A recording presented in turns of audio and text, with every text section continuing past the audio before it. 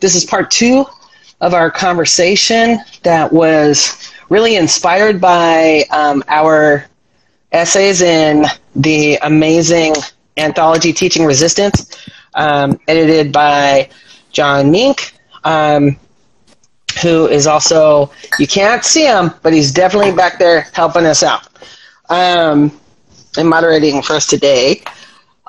We sort of started talking about, we talked a little bit about our essays, but really y'all should buy that book. None of the authors in the book actually get paid. Pretty much all royalties, so that means like after printing costs and all that, go to Teachers for Social Justice. But, you know, go ahead and get the book. It's great. And what we're going to do, what we did was we talked a little bit about that. We talked more broadly about issues surrounding education, the current social moment. Kadijah fell down. And then what's really interesting too is just to kind of put a final point on something that we were talking about in the last hour is so I'm logged into PM Press's page, and if you go on to PM Press's page, what you will see is a beautiful Howard Zinn quote and the Wall of Moms, which if you were just joining us last time, you'll be like, aha. So we're going to do a couple of things. We are definitely going to talk more about policing, the state, and violence, because we know that's what all y'all rebel rousers came here to do. But we were asked to talk about a couple of things before that, including if we could talk about the parallels of nonviolent communication and nonviolent protest, if we could talk about punishment versus consequences, which that's totally in my wheelhouse. That's your wheelhouse for sure. That's why I wanted us to talk about it. Y'all so have to read Melissa's essay. That chapter changed my life. Lies. It's true. Nothing but truth. So let's do this. Can I talk a little bit about punishment versus consequences? And then you could take parallels of nonviolent communication and nonviolent protest, and that can kind of feed into our next piece around policing and all that. Sounds good. Are you going to read any selections from your chapter? Because I am ready to read some selections. You know what's so embarrassing about this whole thing? We're like, yeah, we're here to talk about teaching resistance, and then so like I said, I am currently in an undisclosed location in a cabin in the woods, and I didn't bring my book. Like I was all, I should probably not. You know, my partner, for example, who I think is somewhere on here, is very well aware that, like, when I pack for anything, I always bring, like, 10 stacks of books. And I was like, you know what? I'm going somewhere. They're going to have books. I'm bringing my journal only. So, no, I didn't. I played my own self. But you know what that means? Oh, shoot. I will provide us with the goods. Don't you motherfucking worry. So you go ahead. Let me choose one selection out of my 50 noted selections. Y'all, too much. She's too much. Oh my goodness. Okay. I want to tackle Eve. Eve is like, yes, so true. That's right. I see you. I want to see yep, you guys are back. All right, great. I was making sure that the folks who asked about punishment versus consequences were on, and so Sweet. Here we go. There are a couple of things in our last chat, and also Kadijah, you mentioned that there's essentially a stigma that's attached to kids who are a stigma that is attached to kids who are too often disciplined, and there's a lot of great emerging and accessible scholarship around the issue, right? K. Wayne Yang writes an awesome article about this. that I highly suggest you read, and I think that I might have actually noted it in that book. Discipline or punish, it's highlighted, don't you worry. So I might have just outed myself as a big nerd. It's cool. I'm embracing it. Basically, so discipline. Let's talk about it real fast. Discipline is literally taken from the Latin, which is to teach, right? So when we are disciplining, we're teaching. It is possible to negatively discipline folks, and we see examples of that all the time. But discipline on its face isn't necessarily negative, right? I mentioned before in the last hour, I talked about John Lewis and how he was a very disciplined, very principled practitioner of nonviolent protest, right? And he was disciplined in that he learned, he took it in. He was like, he was a student of nonviolent protest, right? And there are many, many examples of folks who are students of these things that essentially makes you a disciple, right? Catholicism, Christianity have sort of taken the word disciple and twisted it, made it into something that is both religiously coded, and to that, it's also morally coded. And that also speaks to what Kadijah was talking about before around like morality being attached to our behaviors, right? In all these different ways. So when we're disciplining folks, we are hopefully imparting knowledge, right? We're hopefully teaching, we're hopefully learning. This is also a really key aspect of understanding restorative justice and restorative practices.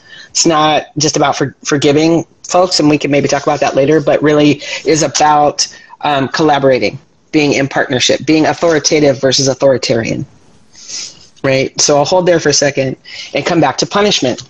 Punishment really, really, really exists for one reason only. It is to coerce by negative means some type of desired behavior, right? And a punishment is different from a consequence, right? For example, many of you were here when I just tripped over this little step stool here, right? Dun, dun, dun, dun. A natural consequence. It is a natural consequence. And it's also a consequence of me walking around here with no shoes on, right? I tripped, I stubbed my toe, I got hurt. It's a natural consequence, right? A consequence is literally the action that comes, the reaction that comes after an action. And we deal with consequences, millions of them every single day. We conflate consequences and punishment. We conflate punishment and discipline. So if I had a piece of white sticky paper here and some markers that I usually use when I'm training in person, I draw a triangle, and then I draw a whole bunch of arrows pointing to all these things. And so it's important to note, right, that sometimes, especially like as parents or caregivers of younger folks who don't have all of their executive functioning in place, right? I'm assuming we all do. That was absurd, but you know what I'm saying. We sometimes have to say, because I said so. Go to bed because, you know what, we've already had the discussion, because I said so, right? Sometimes we have to say, you were doing something ridiculous with your cell phone, right? Let's say, you know, Kadijah was bullying somebody on her cell phone. I'm going to take your cell phone away. It's a natural consequence. It's related to what happened. It's going to feel like punishment. And maybe it is a little bit. But the idea isn't to coerce better behavior. The idea is to actually teach you that when you bully somebody, there are all kinds of negative consequences that go along with that, right? And so I want to just pause there, because I could really talk about this for 75 hours. Same. And I want to see if I answered that question to the folks who asked it. And I lead workshops in this. Just saying. Yeah, I just want to add on. Yeah, hire Melissa. Wink, wink, nudge, nudge. You probably are not charging enough. Double your rate. Double your rate. I was going to say, though, you know, for a lot of people, one I'm sure this maps into your life because this is the world we live in, but I also want to encourage you to think about, you know, when you step into adulthood and you're living in your own place for the first time or living with new people and like you break a glass, for example. I know if I broke a glass in my household, I'm getting in trouble, you know, because I must have been careless. I should have planned better, all of these things. But in my house, when I break a glass, it's like, oh, shoot, I broke a glass. Let me clean this up. That's the consequence. I have to clean this up. You know what I mean? The consequence is not shaming me, making me feel horrible for not planning. It's not all my fault because this glass is broken, you know, even though I can plan better next time. But it's not like, it doesn't center around punishment and feeling bad for what you've done. Obviously, we do want people to be accountable, and accountability comes from self, like I've said before. Like, it is not about other people holding you accountable. This is like a frequent topic right now. People are always like, we need to hold police accountable. It's like, actually, no. That needs to come from them. They need to recognize that they stepped into a system that is predicated on the suffering of people and the protection of the state's property.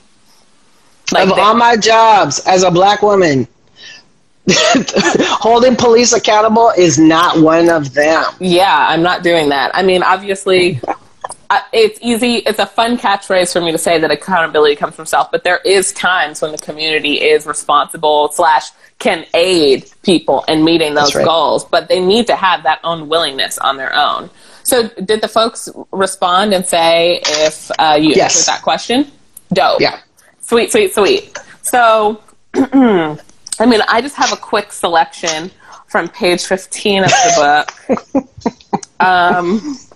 It's from someone that is dear to me, someone I think is brilliant, someone you all may know of, who may or may not be already on this live stream. Too much. But they say, that you're quoting from K. Wayne Yang here, which is what you were just talking about. And you said, Yang writes, furthermore, this racial disproportionate punishment and preference is not invisible to our students. They are collectively impacted by the culture of removal, even if they themselves are not punished. This is kind of what the comment from Alessia was talking about students noticing the othering of other students. Are not punished. So-called zero tolerance policies negatively impact everybody, as even students who don't fit the demographic profile for punishment see themselves as always being available for punishment. More damningly, however, these students begin to believe that some are more deserving of punishment than others. This reinforces and perpetuates the cycle of exclusion, as all students grow into adults who are conditioned to believe that Black people are more deserving of punishment. Some of these students grow up to be teachers, principals, store clerks, cops, and judges. So I think that that's a perfect segue into our talks about policing. Wait, did I answer my question? Was I supposed to answer a question first? The parallels of nonviolent communication and nonviolent protest, which I think you can get to. Starting from that question, I would say that nonviolent communication asks us to be content with being misunderstood, which means we need to be okay with other people living in a different reality from ours, experiencing the world in a different reality from ours. And I think that connects to nonviolent tactics, because in the training to do a nonviolent protest, some that I'm sure John Lewis and other people involved in SNCC and other things were accustomed to these trainings where people are spitting at you and throwing things at you, and you have to remain disciplined and in your practice of nonviolence. And I think that this is kind of the closest parallel I can draw to those things, because that is you being okay with these other people experiencing a situation where you are wrong and worthy of punishment. And that is not your reality. And you're there for an entirely different purpose. I think where these things diverge is that nonviolent communication is a tactic to communicate, to do other things that are revolutionary, and nonviolent protesting tactics stop you there, because at a certain point you do need to convince these people not to be beating you, you know? And so there's a divergence there, because in nonviolent communication, you're not trying to convince people of another reality, but rather change their behavior. Actually, I guess those are they still converge there, because they don't need to believe that you're human. They just need to respect you, pretty much. And they do converge in hearts and minds, right? Like, they do. When nonviolent protest literally asks you to utilize your body, right, in order to secure rights or to secure understanding, where nonviolent communication really is really asking you to. It's much more of it's interestingly much more of an active thing, right? Because you're literally it's asking you to not communicate aggressively. It's asking you to communicate thoughtfully, from the heart, assertively, right? But without aggression. And so it's interesting that in those two actions, one is actually more active. Yeah, if that makes sense. I mean, not doing anything is an action, and a great one. So I don't know. I think that language is failing us a bit here. Because not like sitting and not doing something is something, so that is still active also. Because if somebody spits in your face, you're gonna want to react. I'm just saying, period, point blank. There's no like, that takes training. Lots. Yeah, totally. So let's talk about police. Let's go. You know, I've been waiting and itching to get started on this. Oh, I know. So, as someone mentioned when they said they're listening in from Boston. Boston has the first, like, kind of official police force. And before that, in 1704, in the Carolinas, the slave patrols are really popping off, and that spreads across the South, of course, because there's a huge enslaved population. But in Boston, they have the first police force, which is organized to control shipping things and to protect the property of these rich owners, like these warehouse owners and stuff, and also sex workers. And so this is some history that's new to me and I just learned about. But basically, these kind of voluntary patrols that most people actually didn't want to be a part of, because communities reject people coming around to police them. Like, maybe now people have seen so much propaganda, so many shows about how we need the police, so many messages about policing being even partially helpful sometimes, you know, that they don't feel as resistant immediately. But when policing was first coming out, people are like, fuck this shit. We don't want people to be a part of this. We don't want to be associated with it. And they didn't want to wear badges because people hated them so fucking much, you know? And that's back to trusting your gut. When you trust your gut, you don't end up with hundreds of years of policing, period. Anyway, so they are like the police, they didn't even fuck with themselves.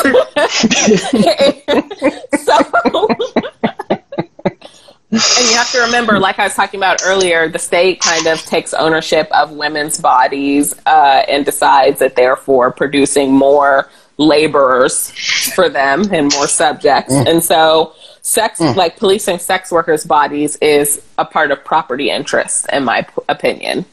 And that's an opinion. That's not necessarily what they set out in their mission, but I do believe that being anti-sex worker is being pro-police. That's just, sorry, but there it is. There it fucking is. So that's like the foundations of the Boston police and the just policing in general. So we're talking about property in women's bodies and also in like shipping companies and stuff. And this brings me to Anarchy Works for a second, because we are talking about citizens being asked to pay for this service that they don't even want. We're also talking about we're asking for them to pay to protect rich people's shit and what rich people think they own in sex workers' bodies. And this is all super relevant because when we're talking about crime, which at the time, there was no increasing crime, you know? The policing thing comes up just to protect this property. The crime was that we wanted to run away from plantations and shit. That was the crime. Exactly. And that's not they even gave it a name. They gave it a psychological condition, wanting to run away. Woo, shit, she had to fall over because it's so real. It's so powerful. So she was like, I'm out this chair. But there was a psychological condition named for wanting to run away from a plantation. All right.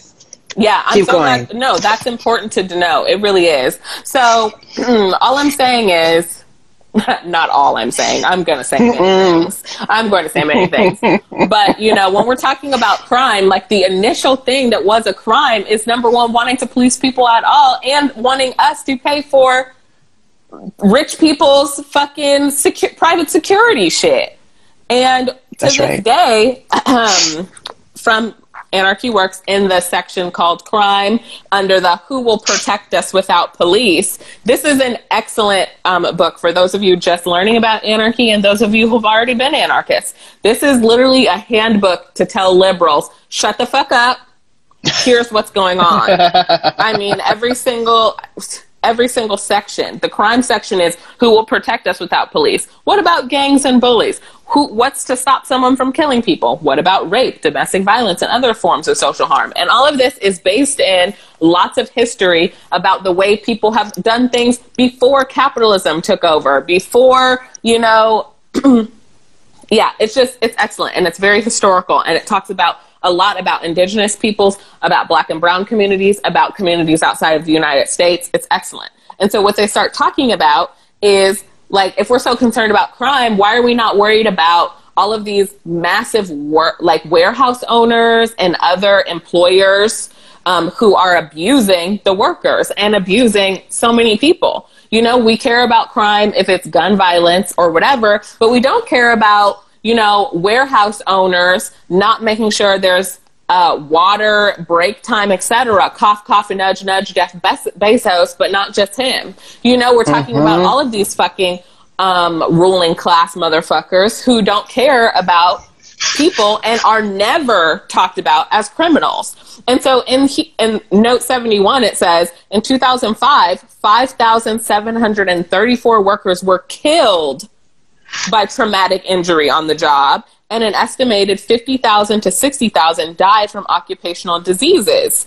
And they're bringing this up because of all the killings of workers by employer negligence between 1982 and 2002, fewer than 2,000 were investigated by the government, and of those, only 81 resulted in convictions, and only 16 resulted in jail time. And of course, this is not to say our vision of justice is, you know, within the state's imagination, which is prisons as of now. It's just to say that if we were so concerned with crime, niggas would be focused on that. But they aren't, you know, because it's not about crime and it's not about protecting people. And further, if I may, open your hymnals, children. Many more people may be killed by pollution and work-related accidents than by drugs, but drug dealers are branded as a threat to society, not factory owners. And even when factory owners break the law in a way that kills people, they are not sent to prison. So this is so fucking relevant. I do hope that y'all pick up that book and our book, because... Wait, what was I going to say? Oh, because what was I going to say? What was I just talking about, Melissa? Please. I'm putting it in. Look, you're making broad connections here between... I want to tie it all together for y'all. But and here's the thing. I think that you went so fast and so far that you actually already tied it together. Oh. Right? Yes, it's called Anarchy Works. And you were talking about how the condition of people being property, right? Police existing to protect property, police existing to protect rich people's property, right? And how all of that connects to how in this current moment of policing, right? Police aren't actually, they're not here to protect you, to protect me. They're not here to deal with crime, right? With the specter of crime. And that's the point, right? The point is that literally the police they've always been an arm of the state, and they've always existed to protect the interests of the very rich and the very powerful. And so when people start talking about, like we're starting to have conversations, again, that common parlance, which is like both a blessing and a curse, of folks talking about, defund the police. It's real now. We're going to defund the police, but what we should do is we should hire social workers, as though, and again, I apologize to all my social worker homies out there, but as though social work isn't also a form of policing. As though mental health facilities are, and to an extent, kind of like another arm of imprisonment, of confinement.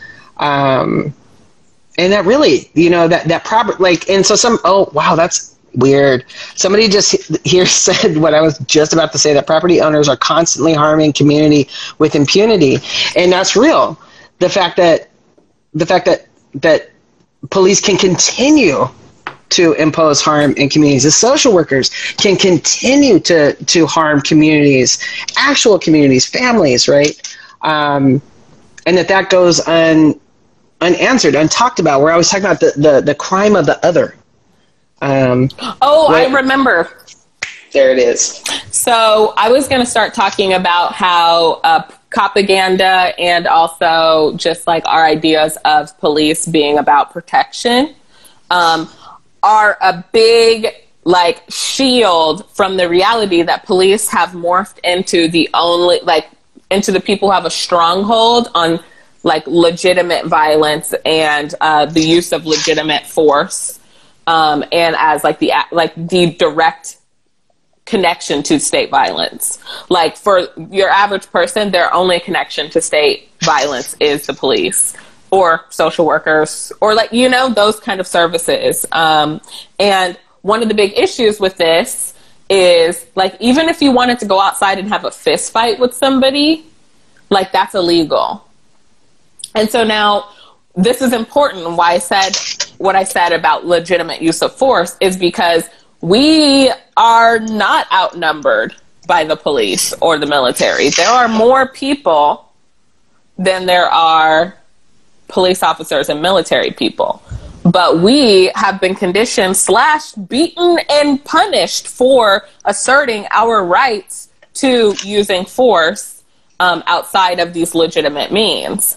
And so the major connection here is when police are the pretty much sole actors of the state and have a monopoly on the use of force, it keeps people from rebelling. It keeps people from asserting their rights. And it's also what's keeping us from revolution, because the major negotiating point is not, how many nonviolent protests will we have before they realize, or how many buildings will we burn down, but rather, I'm kind of nervous to say this, but like, when are we going to start shooting cops? Because, hypothetically speaking, in a rhetorical sense, utilizing semantics, we should sometimes ask the question, go. When are we shooting cops? Because we must, before we can get to the point of negotiating with people, before we can get to, before we can even reach this moment of, let's sit down and decide, what Black people need, see what they want, blah, blah, blah. We're not even at a negotiating point because they have a stronghold on the use of force. And if we violate that, then we get in trouble. And so they're always able to use that against us. And that completely ruins like the seeds of revolution that we need. Does that make sense? That's right. Oh, that's like, a word. It's a super important big ask, because until they're afraid that something is going to happen to them the way that we are, there is no negotiating. You know what I mean? Like we can't. Yes, we can't even get to the point of negotiating because and I'm gonna push back. Okay. I'm gonna push back just a little bit. Push back. All right. So I'm a little bit of a Freirean, right?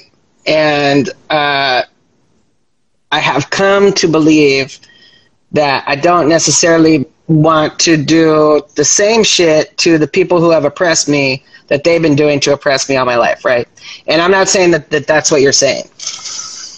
But it is one of the main reasons why I find restorative practices to be so compelling.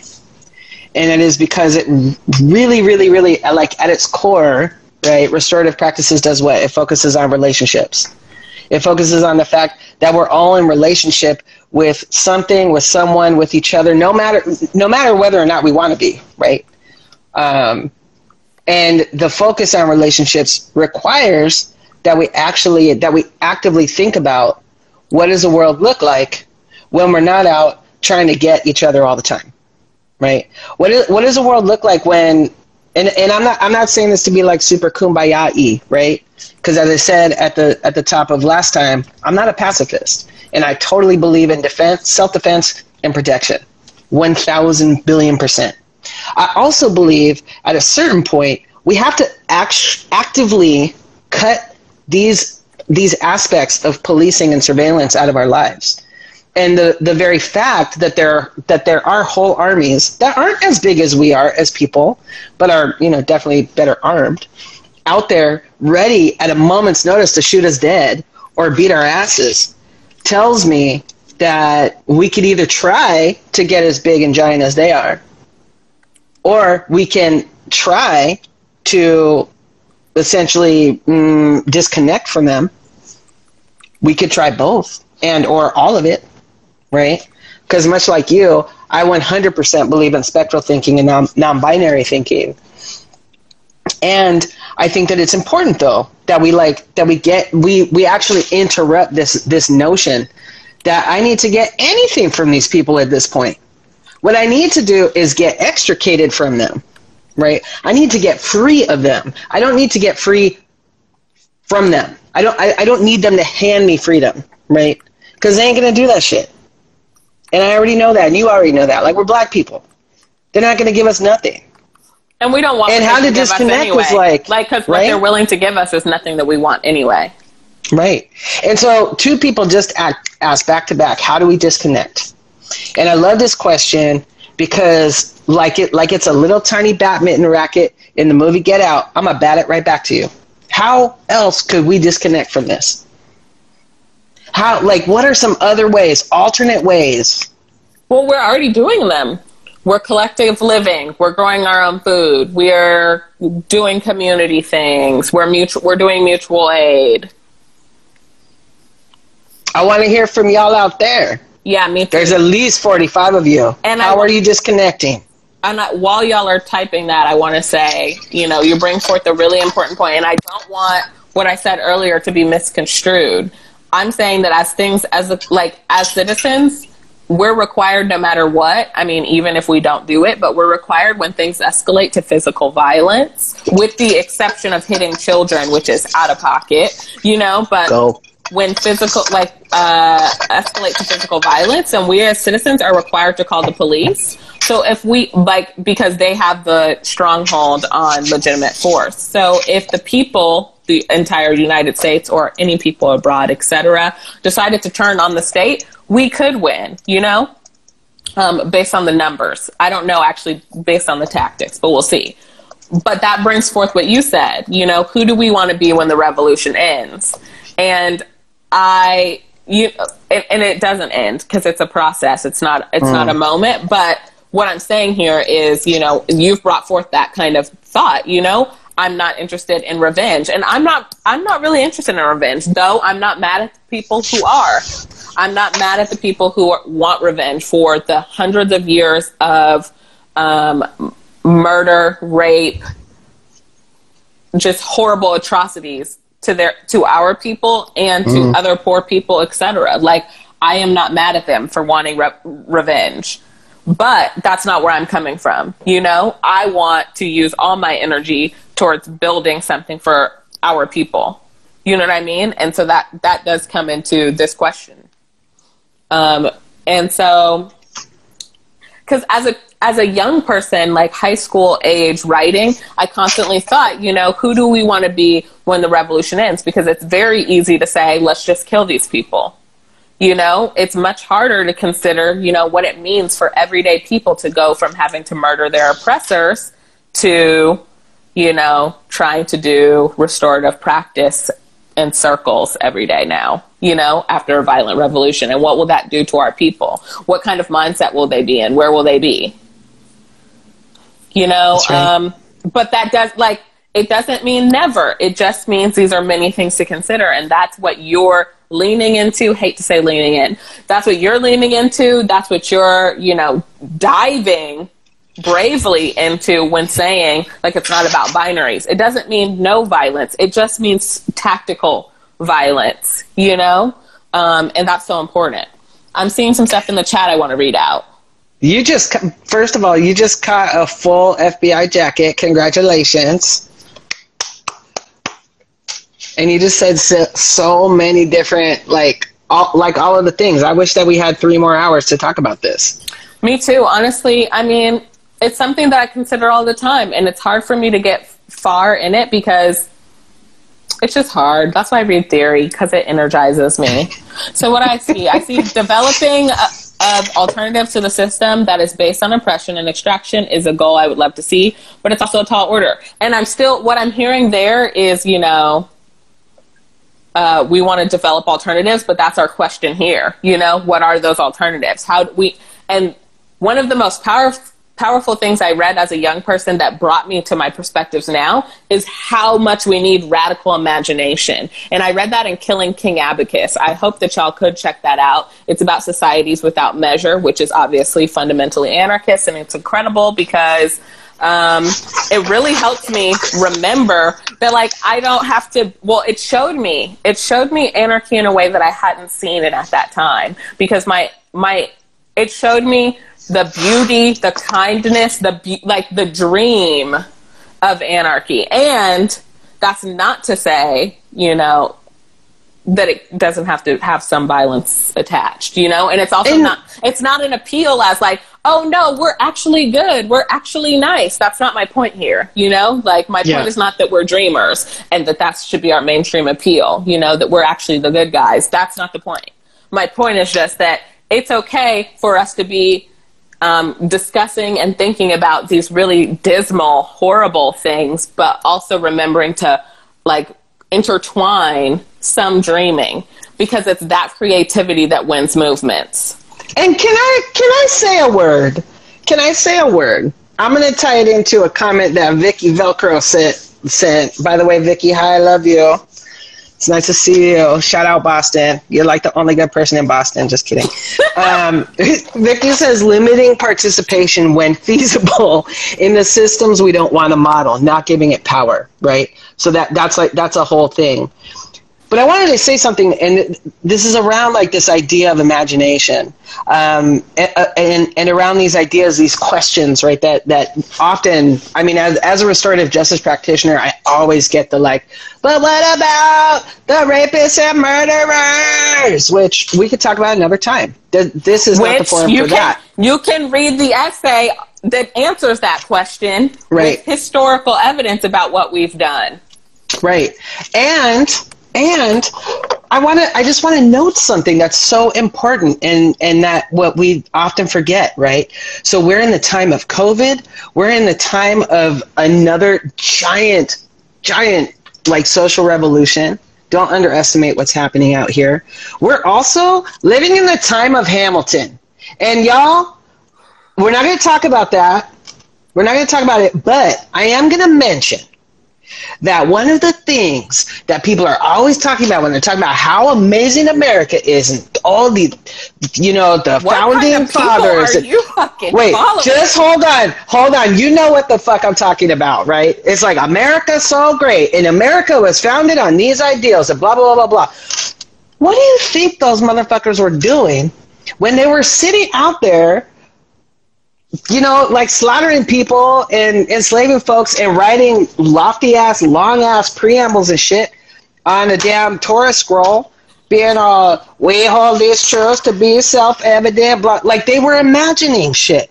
This shit, what no, fake-ass logic. We can talk about how logic is stupid another time. But it wasn't that, right? They were imagining their way out of their own fake oppression, right? We can actually imagine our way out of our own oppression, and we can do so by utilizing the tools that we already have. Which are, come on, connecting with ourselves and coming together as community. I love to say community. Honestly, I'm sure there's like a running tally of me saying community, community. But someone cut that together in a video. Don't do that. But, that is part of it. Like, they're able to imagine what they want for themselves and their countrymen. That's what they say. But that's what we can do. We are allowed to do that. We can do that. And by tapping into what our needs are, we can build that society. That reminds me of a Rick and Morty episode, the Purge episode. No, reel it in. No, reel it in. Fine. Anyway, I'll tell y'all another time. So anyway, I was just going to read this quote. It says, human needs are dynamic, which I absolutely believe. Our needs change from time to time. We have some basic core needs, but it's not always the same for every situation. And the state justice is the execution of universal prescriptions codified into law. And that's the kind of thing that we need to resist. Like this idea of a one-size-fits-all approach to something that is not all the gray areas. That's what we need. Let me try to say this in a perfect soundbite.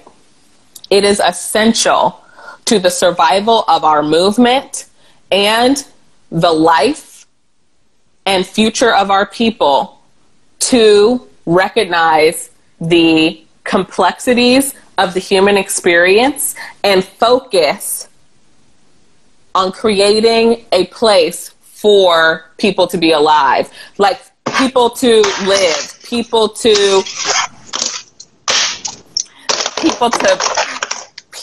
be a part of a community. A community!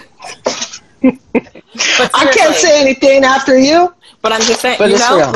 For real, that is our work. Our work is to do there. Will this require genuine place/land-based communities? Now, that is a hard question because, I could have started this with the land acknowledgement.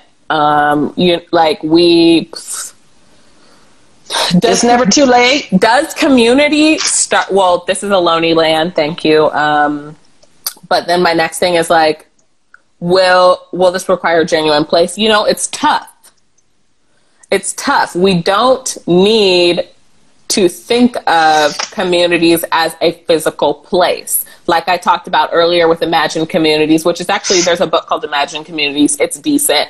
But it does help kind of, that's not my top recommendation off this chat, but it does help us focus this idea of, what does it mean to be a part of a community and what does it mean for that community to stretch across the globe?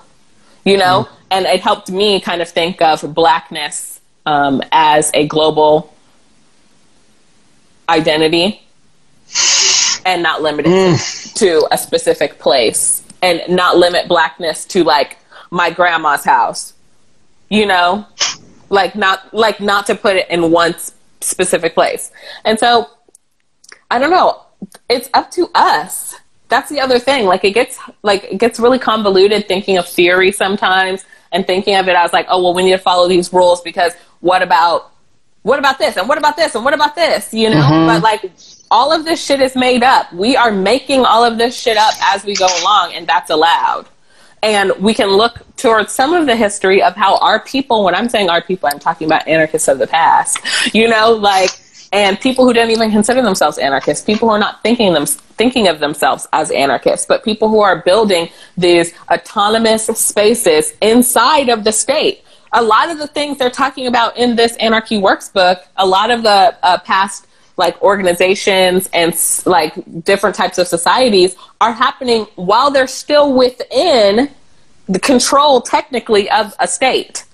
So look, the Esalen tribe just bought like, I don't even know how many thousands of acres back from the government in Big Sur right now, right? Like they were like, okay, United States, like you basically don't adhere to anything that you say you're going to do, but you listen to money. So here's some money.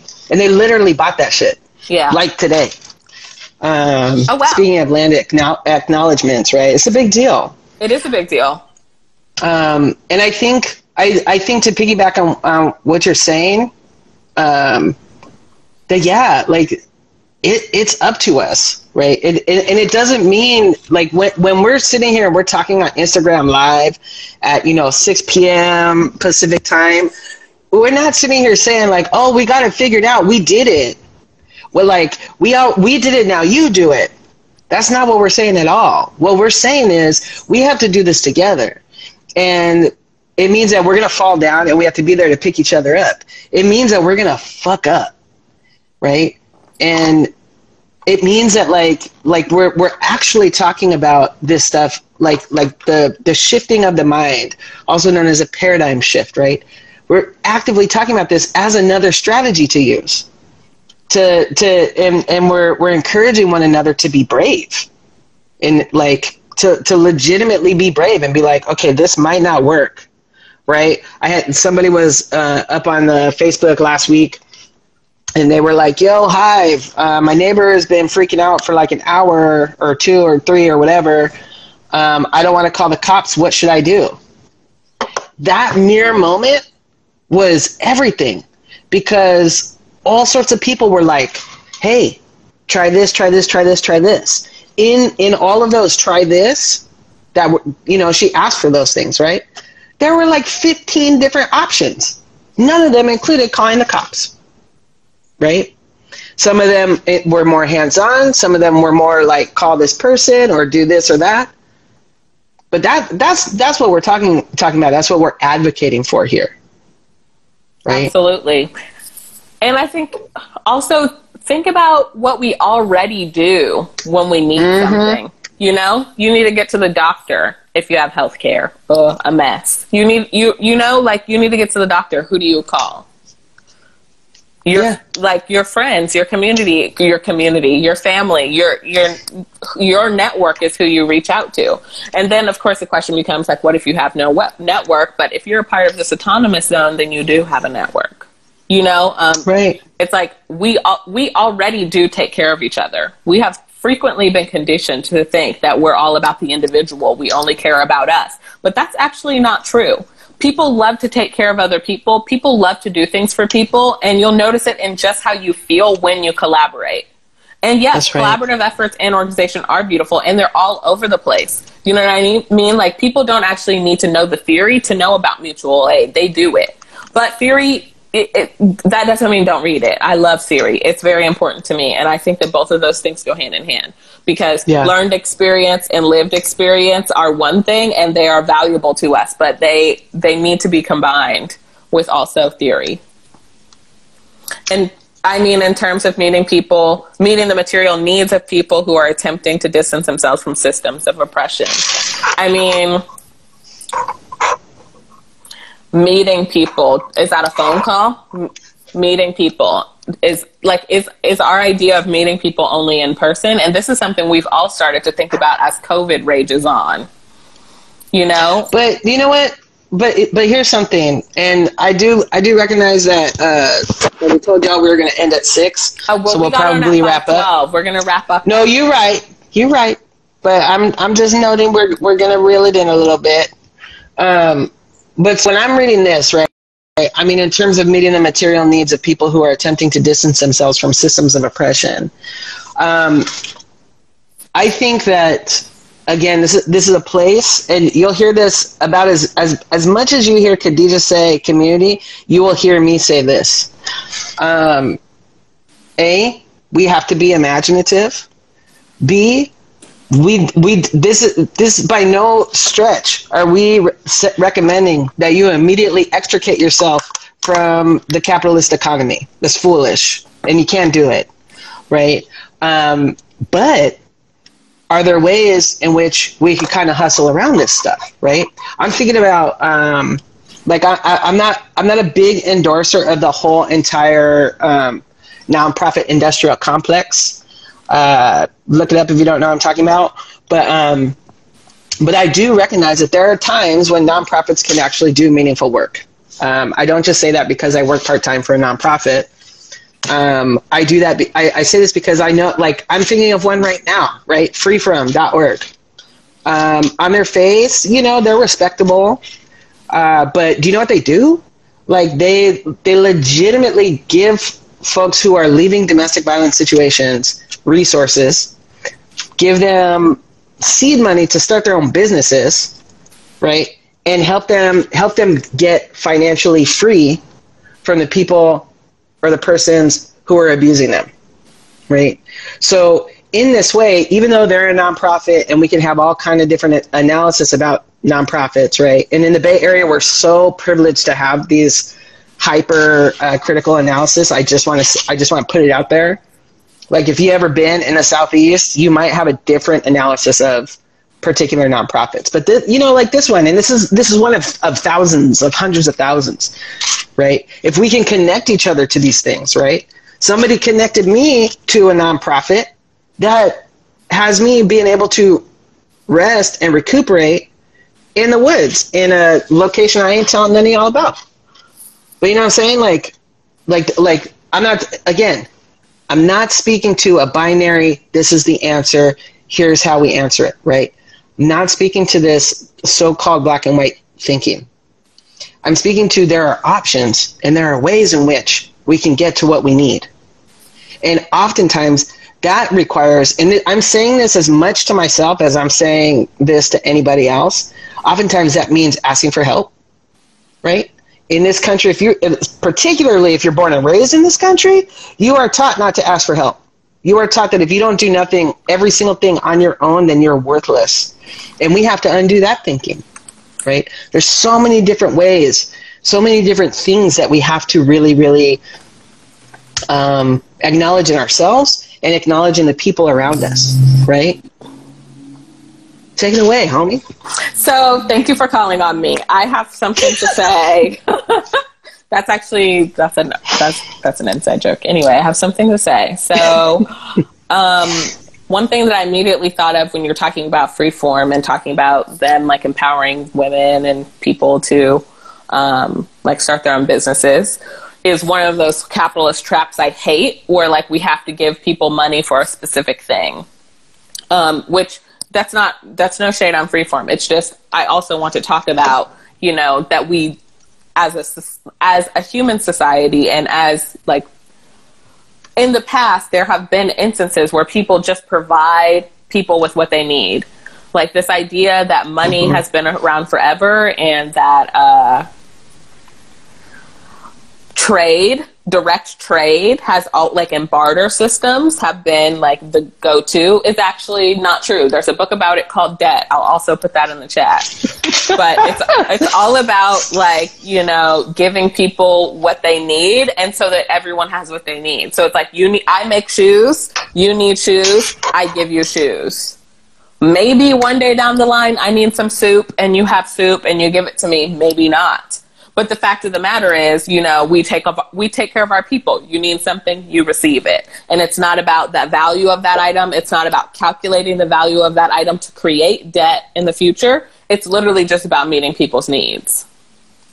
And so one thing that people get caught up in capitalist societies, and just in general, like as a thought project, is like, okay, well, if I give someone money, like I want to see some returns, basically, you know, like this money is for this thing. A lot of people talk about not giving homeless people money because they don't want them to spend it on drugs. That's fucking ridiculous. I talk about this all the time. Spend the money on whatever the fuck you want to spend it on, because it's supposed to be a gift. That's it. It's not yours to control after that. And so many people just need money. You know what I mean? They don't need a class on financial literacy. They just need more money. They don't have enough. Yes, community, get with the program. Thank you for saying that. Thank you, everyone, for putting up with my obnoxious community chant. But but that's what it's about. It's about building those spaces where we freely give things to people. That's what mutual aid is, and it's not about creating a debt spiral. Ridiculous. Right. And so I see that we're running out of time. Is that a good end note? Do we need one more? Should we have final notes? I'm going to read this. Capitalism creates a scarcity mentality, which gets talked about like a human characteristic, but it's not. Ooh, I'm going to bookmark that because we're going to talk about this. We got Paul says, oh, damn it. Sorry. Paul's recommending Seen on Radio for some light on, oh my God. For some light on American democracy, whiteness, and patriarchy. Mm-hmm. Yum. Mm-hmm. I think that Kadijah is going to put together a little bibliography for you all. A little work-cited for y'all. For that, you like that? Work cited. We have 1 minute, 1 minute and 46 seconds remaining. So my closing note is the last chapter title of Anarchy Works, something that I've been thinking of a long time, but especially now, which is it'll work when we make it work. And that is just pretty much a rallying cry. It's not like, as much as we do want to think about the future and work through these thought projects, honestly, at the end of the day, this will work. This society we want to build / this autonomous zone we want to build / this place free of oppression and harm and shittiness that we want will work when we make it work. And that's for us. That is our homework. And that's something I'll accept. That's a natural consequence I'll accept. The work and labor that it takes to make that thought project become a reality for us and our posterity, I guess. But I don't really want to have kids. I'm morally opposed. Anyway. Oh my God. Okay. We have 38 seconds. What's your final? Well, my final is this.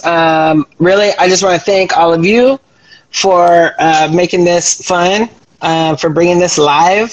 I always want to thank Kadijah for just being Kadijah. Because, good Lord, y'all. I mean, you got like a fraction of how brilliant, right? And, I want to say it in the parlance that betrays my age, that we should keep loving and keep fighting. We should fight the power all day, every day.